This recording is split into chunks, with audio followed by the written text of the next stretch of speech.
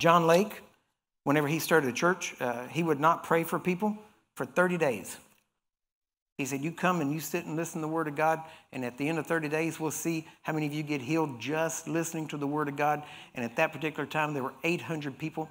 There were 1,000 in the church. 800 were sick. At the end of 30 days, 770 were healed.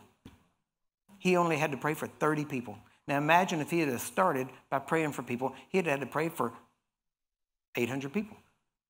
Amen? The Word of God is your answer. Blessings help, but you'll go right back into the problem if you're just going by a blessing.